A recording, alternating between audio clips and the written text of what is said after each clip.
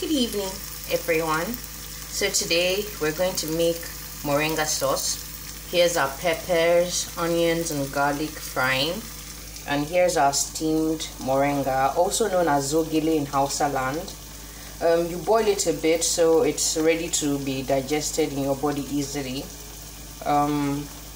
When you boil it, it breaks down faster.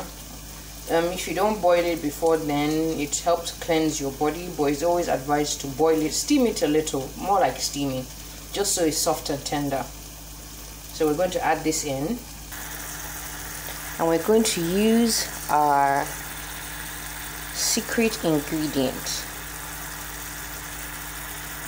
Yeah, Nor.